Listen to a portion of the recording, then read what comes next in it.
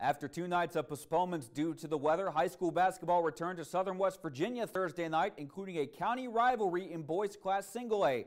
Fayetteville traveling to Valley in a matchup of the two Region 3 representatives at States last March.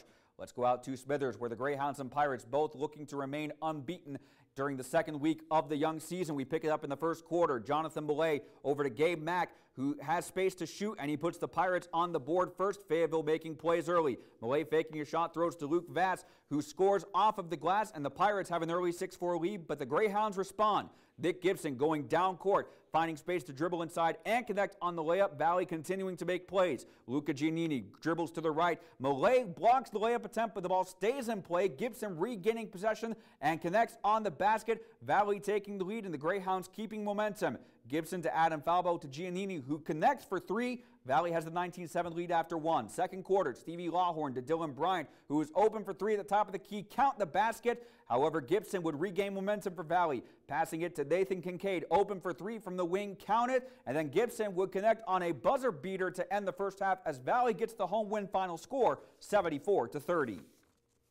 Also in Fayette County, Midland Trail girls hosting Greater Beckley on Thursday. First quarter, Grace Mitchell at big court, but Skylar Lesher creates the turnover and drives in for the layup. Lady Patriots with the early momentum. And then after a defensive rebound, Jenny Wilson with a long pass ahead to Lesher. She quickly finds Emily Dickerson, who was able to score from close range.